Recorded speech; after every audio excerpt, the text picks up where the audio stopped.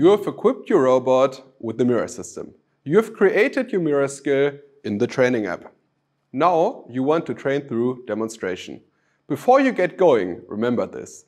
MIRAI observes the workspace through this camera. If MIRAI gives industrial robots hand-eye coordination, this camera represents the eye. We stress this point because a common mistake is to record episodes without realizing that the target doesn't appear in the camera image on the training app. Episodes are video recordings during which you familiarize MIRAI with the action you wanted to perform and the variance it may encounter. From those accumulated episodes, MIRAI learns how to behave when it encounters variance while executing the desired action.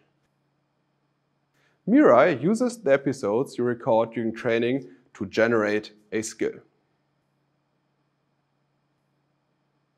A key tip for training a MIRAI skill that can handle variance is to make sure the target remains in the camera image when you record episodes.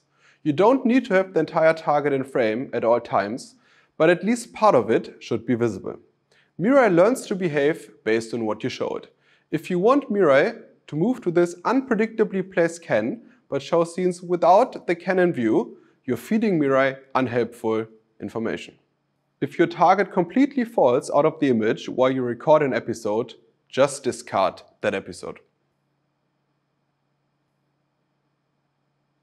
Also be sure to keep your fingers out of the image. You don't want to show MIRAI anything that wouldn't be there when the system independently performs the action you want.